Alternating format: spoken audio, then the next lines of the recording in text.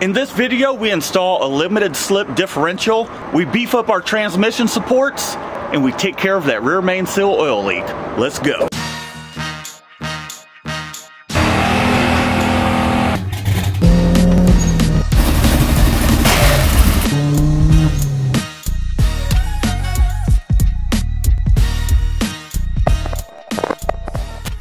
Welcome back to the channel. If you're new, I'm Matt. Let's go ahead and while we're waiting on some parts, we'll clean this transmission up. We'll toss in our LSD and toss some new seals in it. Before we do that, we need to remove this throwout bearing, slave cylinder. It's just kind of all in one thing. Let's go ahead and remove this dude. Oh, we're tightening it. Wrong way. There we go. Damn thing. Out of there. Start doing it with one hand. Pull this all the way out. See if that helps. There we go. Then we need to remove this thing without breaking it. There's a couple little clips here. Not a couple, there's three. So there's three of them here that will just let this thing go out. I'm gonna set the camera down so I can get this out. There we go. Just took a couple hands to remove the thing. Oh, perfect. Anyhow, this is brand new, so we'll toss this aside. And we'll toss this bitch up on here so we can clean it. We'll get it degreased.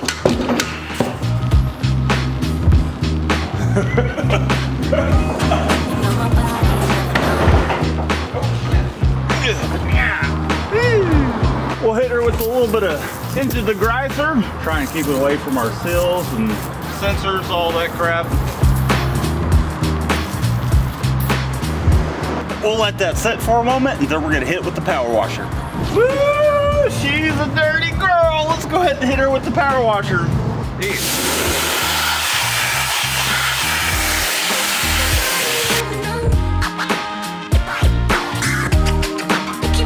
I think that's about as clean as she's going to get.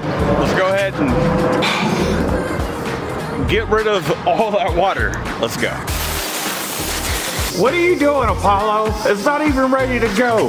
The transmission's still out of the car. You're just gonna have to wait, buddy. Our transmission is nice and clean. These are very simple as far as where the differential is. Luckily, we don't have to split the case in order to get this out because it's just right here. We got a couple bolts that hold in the seal, that hold in this housing as well, and then we just have some bolts around it. So let's tear into it.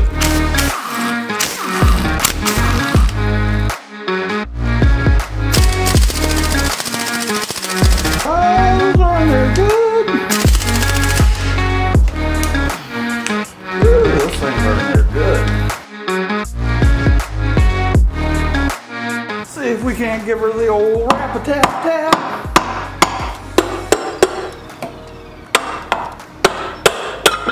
There we go. There's our seal.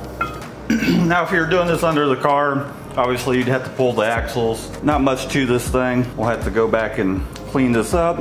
Everything's looking pretty good. We'll give her a little bit of a cleaning. And then here is our diff. Oops. There's our race, and we got ourselves a little bit of a shim. We'll just set this aside for now. So what you want to look for are signs of wear, and I mean, these things look pretty darn good. They look nothing super crazy going on with the gears in here. Could use just a little bit of cleaning. Got ourselves a good transmission here. So we'll give this a little bit of a cleaning. I'll just wipe it down with some paper towels. This little piece that came out is a magnet just to catch metal debris, and she's not too bad. I mean, you're gonna get a little bit of metallic wear, but overall, pretty good health, I'd say. Okay, let's remove our ring gear. We got this thing flipped over. Hopefully this isn't too much of a pain in the neck, torque-wise.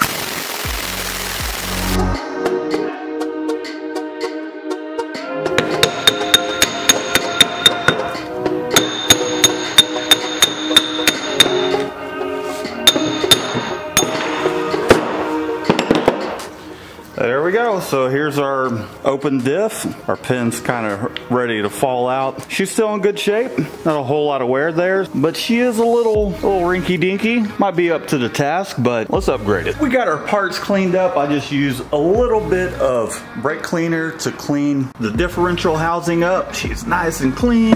cleaned up our ring gear as well. And then we cleaned up our bolts to bolt our ring gear to the new limited slip. So let's test fit this guy, see if it's gonna slide over. We might need to heat the ring gear up so it'll drop over it. There we go, here's our new limited slip. See if we can't drop this thing over it. It's only gonna go on one way. You can't bolt things up here. She just drops right on down. All right, I think I'm gonna heat this up a little bit so it will drop right on down. So let's go ahead and do that. All right, let's heat her on up.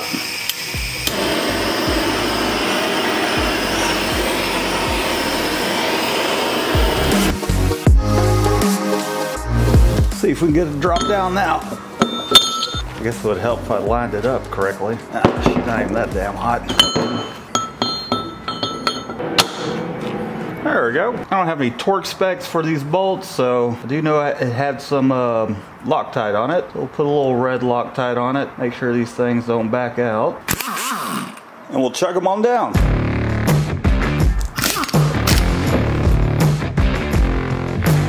If I had to guess torque-wise, I'd say in the 30 range.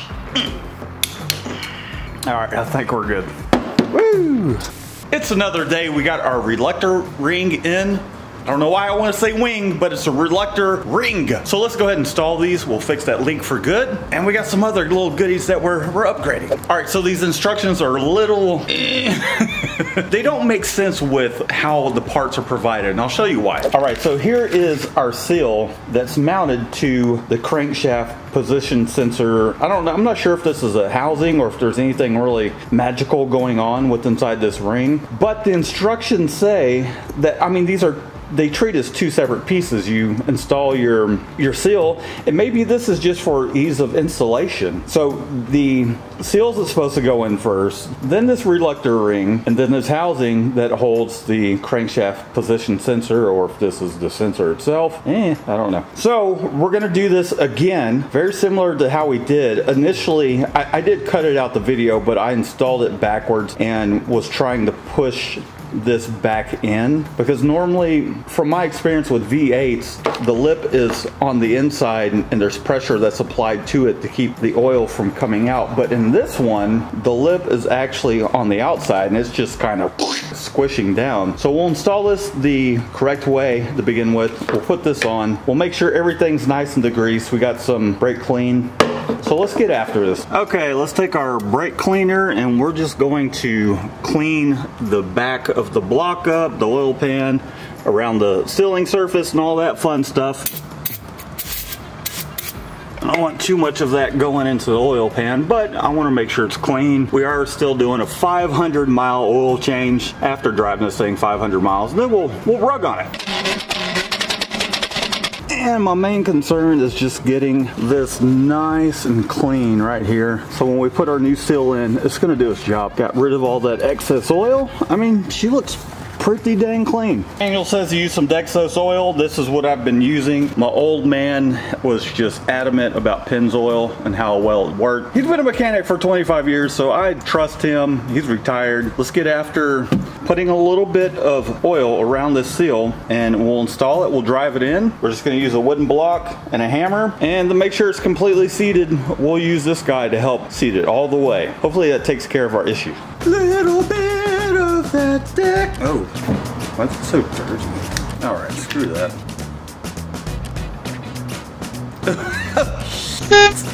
Looking at the camera, making sure I was in frame. Hey, whatever. All right, we're just gonna lube her up well, make sure there's no dry start issues. We'll keep the outside nice and clean, wipe up any excess BS. All right, let's toss her in. Let's do it to it. See how far we can push this thing in by hand. We'll try and, holy crap, that just slid right in. Nice. Now we'll take this old position sensor ring doobler-dauber, and we'll take this block of wood and our good old trusty 5-pounder, and we'll drive her on home. Oh, jeez. Yeah, it's not gonna be easy. Damn it, why did I pull over there?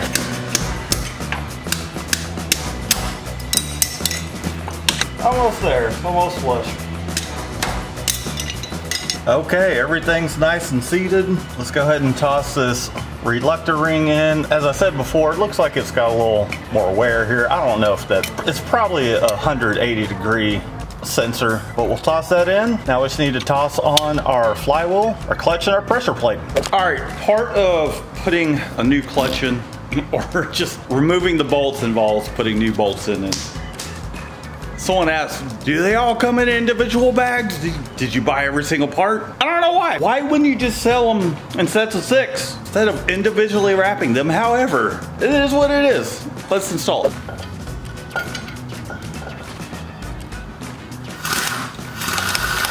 We've got our flywheel bolted up, we've got our clutch and our pressure plate on. If you're curious about that, check out this video here. I'll walk you through it. Now let's get after this transmission. All right, got a couple 2x4s. We're just gonna knock this seal out. Rented this tool from AutoZone, and we'll find one that's the size of this seal.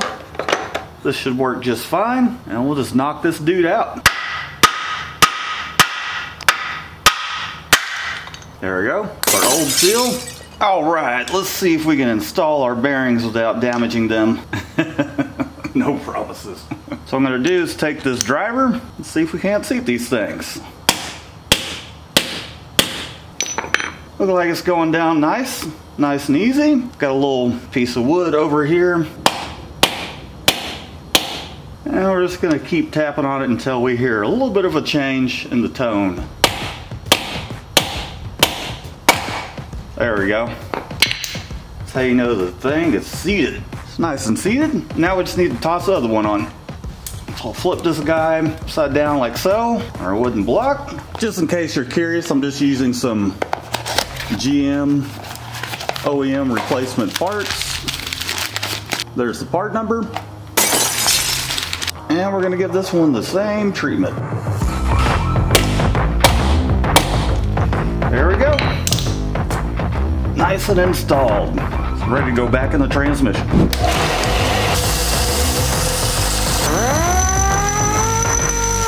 So I went to the hardware store, got a steel plumbing piece. I was hoping to find an end cap, but I did happen to find a reducer and made my own installer. Took a little bit of time. Let's see if this works. Oh, Jesus. Okay, I degreased everything again with the little brake cleaner. Okay, yeah, that fits perfect. Let's see if we can drive this thing down in there.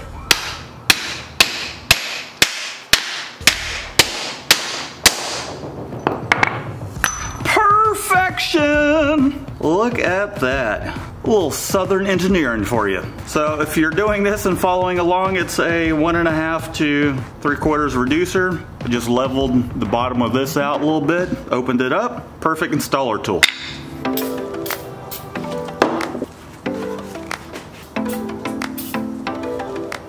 Everything's nice and clean. We're gonna take our little pickup magnet again. So a couple things on there, but I mean, she's clean for the most part. So we'll take our magnet and we'll toss it back in. Now we're gonna take our limited slip differential with our new bearing, along with our races. We'll just drop this guy right on in. Give her a little bit of a spin on the input shaft. Make sure we got together the correct way. Everything's meshing together quite nicely. We'll take our shim, this thing goes here, and that just basically takes up all the play. Make sure that the teeth of the gears are meshing together properly. And we'll take our cap that we just put a new seal into, and we'll take a couple of our bolts, and this is just to kind of keep things from falling apart. All right, on this side over here, I mean, we could put the cap on and then install this, but I think it will be a lot less of a headache.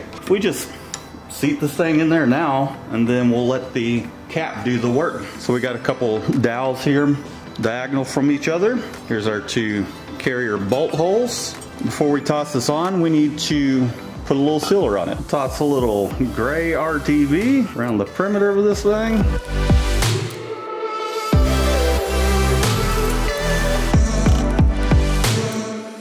Got a little sealer on there. We'll put our axle seal back in. All right, I'm just gonna double check everything. We've got our races in there. We've got our shim. We've got our end cap seal over here, along with our axle seal in there. So we'll just go ahead and toss this on.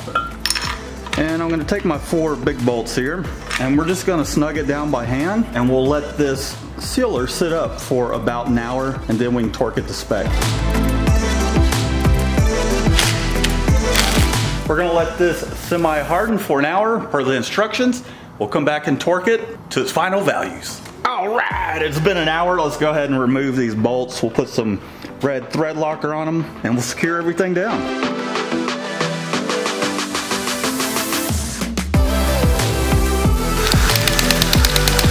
Okay, it calls for 80 Newton meters of torque. So let's go ahead and torque it down. Come on!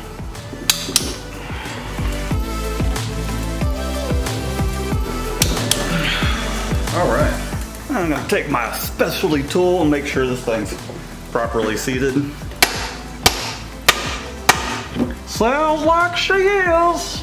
All right, looks good.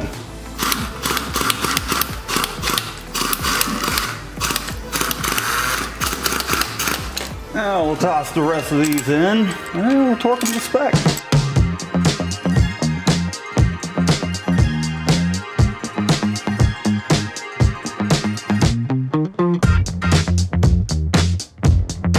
Now that we have the transmission all finished up, let me show you the added support I'm going to give to this transmission. I got these parts some time ago. You may have seen them in the background in a previous video, but check this out. Here is one of the stock flimsy plastic transmission mounts, and wait, wrong one.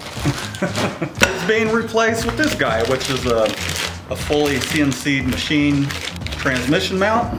It looks like the bolts not as wide. They did provide a couple bolts, which I imagine that's what these are for.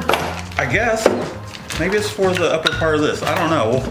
We'll find out once we get in there. You can see just how flimsy this is. There's not a whole lot holding it together. It's not a polyurethane bushing. However, it is solid and will just help keep the engine from twisting. Here's our other mount. I have yet to take it off of the support here, but it will be replacing this piece here, and it'll just keep the thing from twisting. Yeah, now if only it would go together all by itself. But let's put all this stuff back inside the car. It's gonna be a lot of work.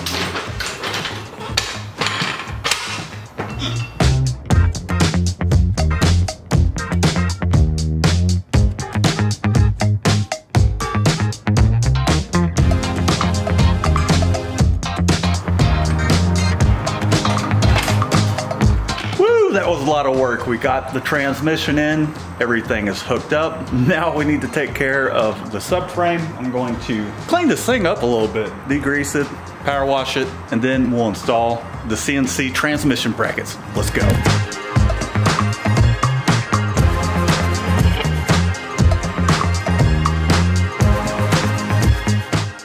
She's all power washed up. As you saw, I installed the rear transmission support thingamabobber. We'll take the subframe, we'll install it in the car, bolt our steering rack, our sway bar back up, power wash this mount that goes to the transmission. So we'll get this, what do I do with those bolts? Anyways, I'll get this installed on the transmission, and then we'll install our other mount.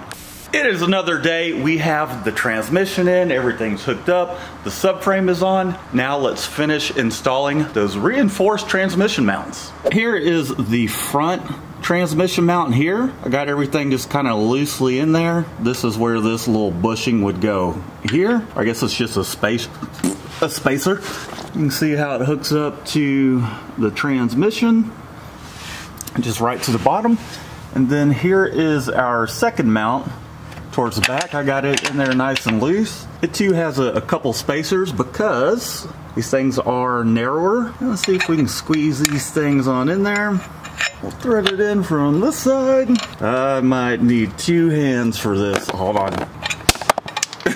Alright, I'm gonna need 2 hands. Both of them set up. I got the spacer on this side over here. It does look like the whole transmission just needs to go up a little bit. Same difference here. When I look into the threaded hole on this side, this whole thing just needs to go up. So I'm gonna take my jack and we'll just jack the the transmission up a little bit. Well, everything is all bolted up. Kind of hard to give you guys a real overall view here on the ground.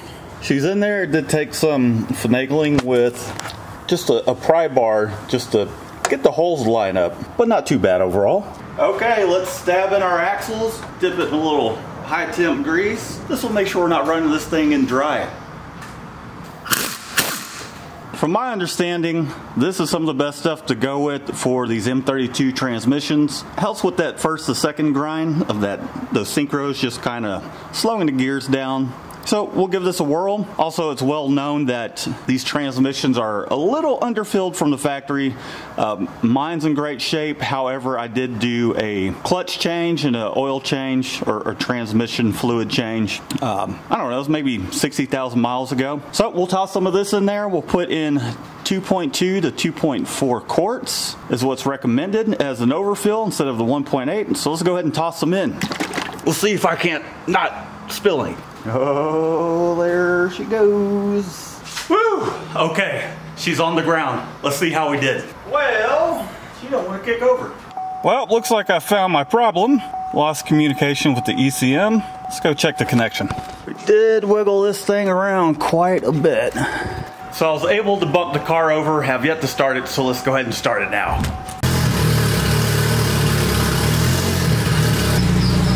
My belt's definitely chirping, but let's take her for a spin. Doesn't look like anything's leaking. Woo! For October, it is toasty here in Houston. Man, I think I've gone through 3 shirts today. Now that she's running, she's warmed up, we'll do a little bit of tuning. Look how humid it is. Ugh, it's just hot. Okay, we're working on getting the idle all sorted out. We're just going to go right down the driveway here and we'll see how she does. We're logging some data, see what we need to add, see what we need to take away, and we'll just see how things are running. We'll actually take it further than 5 feet. Some parts are a little lean, but we'll get that all sorted out. It's gonna spin around the complex here and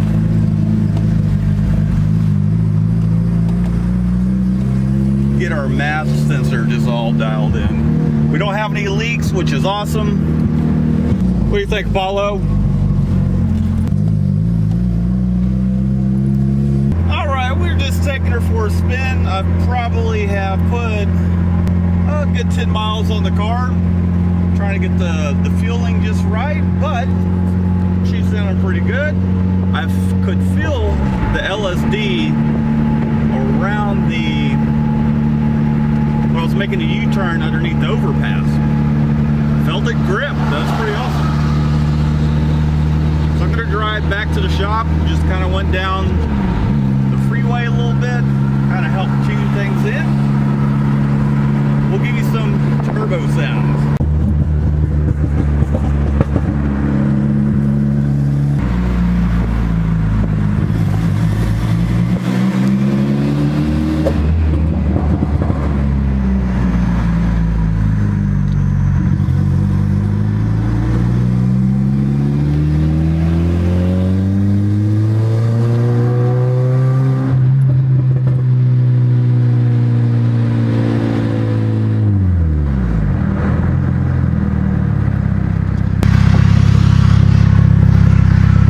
She's running pretty awesome. The LSD is working great. We'll put it to some more tests in some later videos. But thanks for tuning in. If you're new to the channel, be sure to subscribe. Give this video a thumbs up. Let me know what you think down in the comments. Until next time, peace out with you. Peace out.